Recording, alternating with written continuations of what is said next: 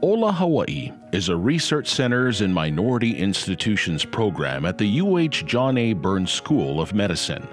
Funded by the National Institutes of Health, Ola means health and to heal in Hawaiian, and Hawaii is an acronym for health and wellness achieved by impacting inequalities.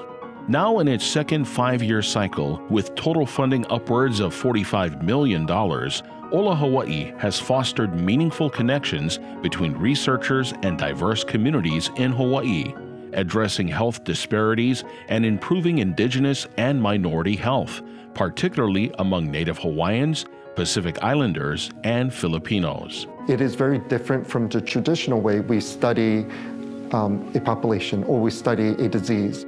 For Ola HAWAII, we have a community engagement at all levels of the project. So from the beginning, it is a collaboration between the investigators and the community in terms of what is studied and what is investigated and what is eventually found and disseminated into the community.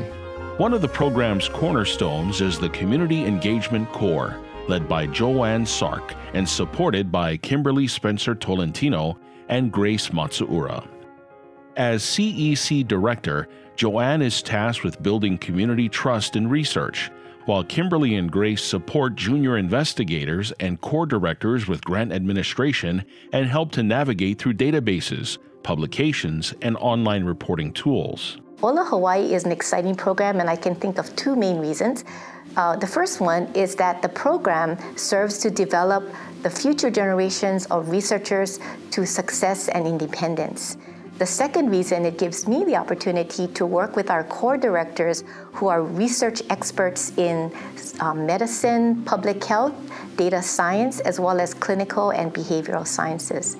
The call for proposals is university-wide and highly competitive. It requires researchers to identify a community partner for their research. This ensures that there is a need as well as a demand for the data from the community.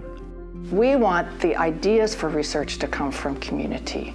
We want to involve community members in reviewing the grant proposals and saying, this will work, this won't work, and that makes all the difference. And what I'm hoping from this is that more community members will get jazzed about research and jazzed about higher education and come back to school. Within the Community Engagement Core is a hui or work group of community members from nonprofits and medical institutions across the state. So a lot of our research involves Native Hawaiians, Pacific Islanders, and Filipinos. So most of the hui members are from those populations. So we do have people from Molokai and the Big Island, and they are really excited. They love being part of research. A lot of the scientific or medical jargon doesn't escape them, but we do train them on the grant process, how to review a grant. But I think their voice has been missing for a long time, that this is a great opportunity for them, and they love giving advice and having an impact on the kind of research that affects their community.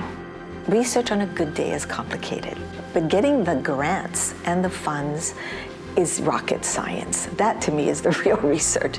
If it wasn't for people in the back room, we wouldn't be able to move things if we didn't have that kind of support.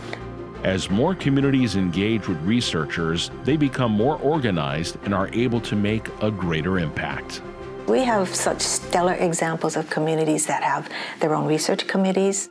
These are committees that are building their capacity to be able to have that exchange in research because they were mad for being left out.